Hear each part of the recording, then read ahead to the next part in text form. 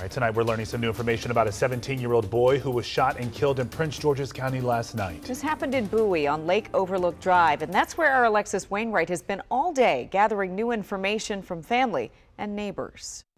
I've been in constant contact with the family of 17-year-old Rashid Reed, and they aren't ready to speak on camera just yet, but they say they are heartbroken and upset about this.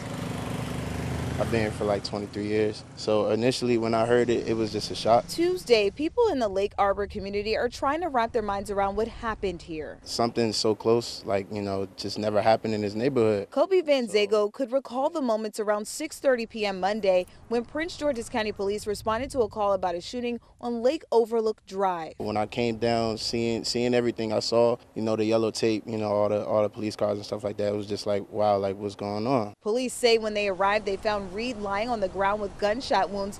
He later died here on scene. I walk through here every day as well, so hearing that somebody walked down on him and shot him is definitely scary, and it hurts my heart that, someone lost their son, brother, friend. Right now, detectives are actively working to answer the questions everyone has. Who did this and why? It's crazy out here and it's hot. People acting the fool. We spoke with several neighbors in this area who say they're all in shock. Some say they've seen Reed around the area and didn't even know about this until early Tuesday. I moved here probably about 6 months ago, and I've never heard anything going on around here as far as shootings or anybody getting robbed or anything per se like that. So hearing someone that got shot and killed is very alarming to me. There is a $25,000 reward for any information leading to an arrest and indictment in this case.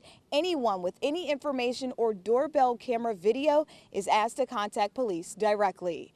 In Prince George's County, Alexis Wainwright, WUSA 9.